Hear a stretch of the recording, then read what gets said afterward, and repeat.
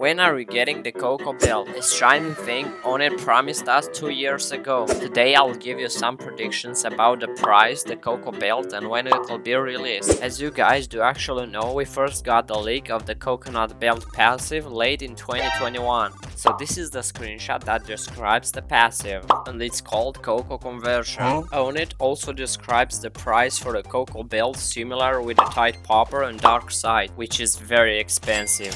The belt will probably require 30 Spirit Bear quests to unlock, and some very rare items to get. Knowing Onett, 1000 coconuts for the Coco belt is not a joke. As you know, the last Bismuth, the Bumblebee Man dropped 5555 coconuts, which may be similar to this year's new Bismuth, meaning there is a high chance or the last chance for Onett to add Coco belt. Still, he must test that in test round first, so we are waiting for that.